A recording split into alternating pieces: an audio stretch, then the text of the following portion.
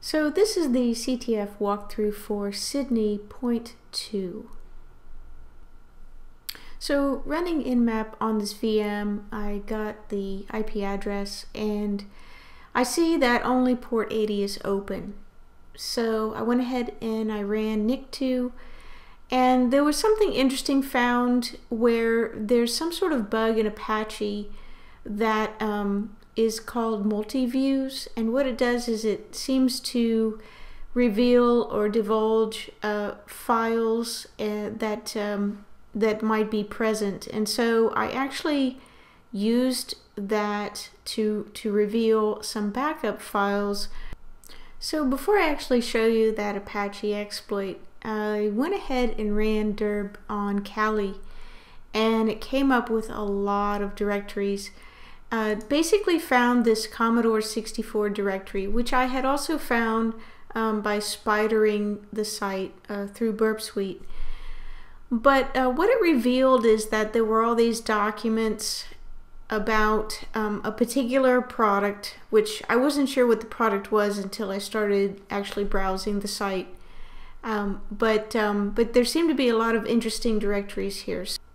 So getting back to that Apache exploit that I saw in NIC2, I actually got that to do something, although it didn't actually reveal more clues, but I thought the exploit was kind of interesting. So just to show you that real fast, what I did is I changed the Commodore 64 / and I just put index there at the end, and then I changed the accept type to basically be something that didn't exist. And there's an example of this on the link that's given in the NIC2 information as well. And so from that, what happens is you get a special header, which I'll show right here. This TNC, that's the customized header, and it will list out any kind of files that get backed up in that directory. And that's basically what it revealed to me, which was this index.html.back. Now, that file itself is actually something that you can take a look at, and it has a major clue in there. You didn't have to look at the backup one to see this clue, but it was interesting that I did get the exploit to work. Now in the view source of this, you'll find some interesting information here. It says added by Rub Hubbard. Password is the Commodore 64 sound chip lowercase. 3 letters, 4 digits, no space. So we're given an account, some account information, but we don't even have a login anywhere. So I sort of just put this aside and then started digging into more information about Commodore 64 and what that sound chip was. Found out that it was this SID 6581. And so just hold that thought as we go to the next step. So if you remember back to all those directories that we found under Commodore 64, I started with the README, and that's when I realized, okay, there definitely is some software that is installed here. It's called PHP File Manager. So then it was just a question of, well, where was it installed? I looked through the installation guide. I tried a few things just poking around. That didn't work, so I had to do the brute force with Burp to do the discover content. So basically, once I did that brute forcing, Burp was able to find this index.php, and I got really excited because I knew that that was going to be the login page. So problem is, you get to the login page. I just was so excited, I just tried Rob Hubbard SID 6581, but it didn't work. So I tried different versions of Rob Hubbard, but I wasn't getting anywhere with that, so I figure, okay, let me go back and start Googling some more and see if I can get a different value or something to help me, because I didn't know anything about Commodore 64s. So apparently there's another term for this chip, and that's MOS or MOS. So what I did is I wanted to try actually an enumeration of a variety of different numbers. So using Burp Intruder, you can set up a file to do that.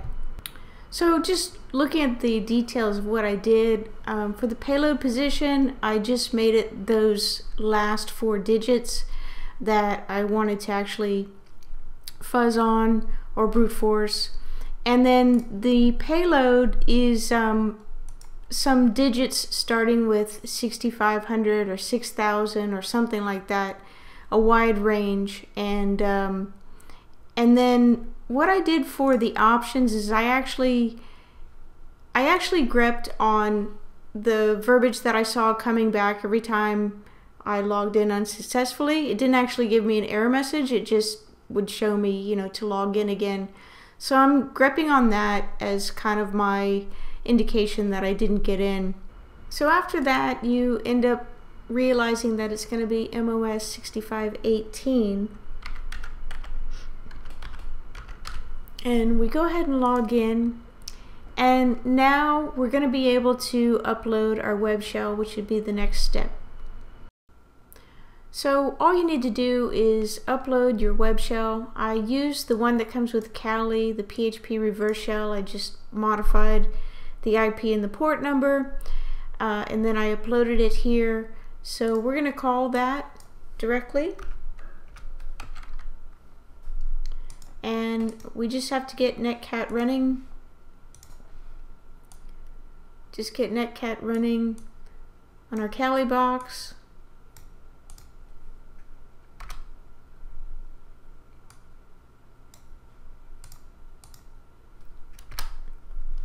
Invoke that, and we now have a shell on the box.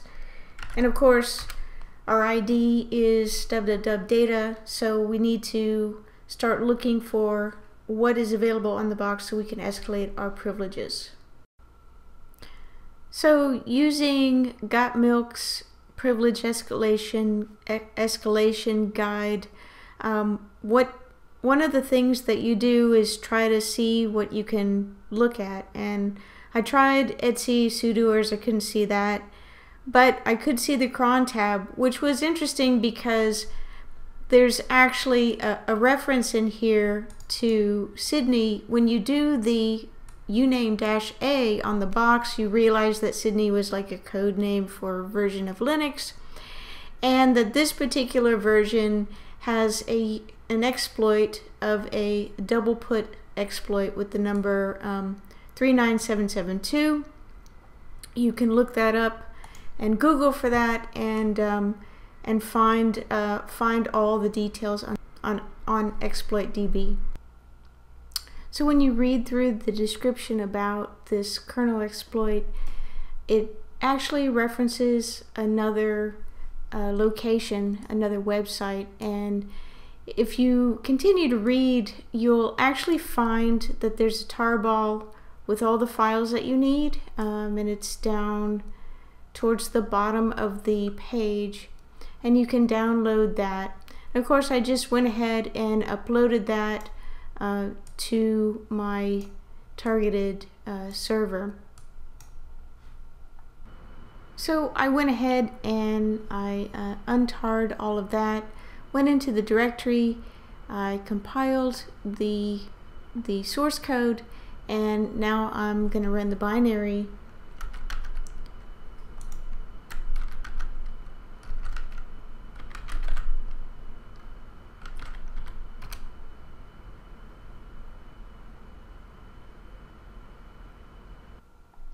So now when I do an ID, I've got root. Great. Let's go ahead and see if we can get our flag. First thing I'm going to do is take a look at root's home directory. There's a hidden directory .commodore 64. Obviously that's where I want to go.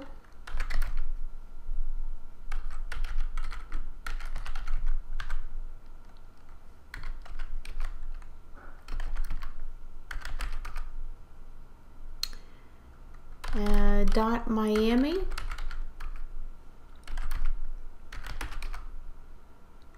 and vice. So it looks like I've got a flag.zip file here, and I'm gonna need my cracker program on zip files to run against this. So one of the fun things as you do these puzzles is sometimes you get clues and they don't really add to the path that you're working on. So what I do is I just kind of set them aside and I keep them handy. Maybe they'll be valuable later on. In this particular case, it looks like this was a valuable clue.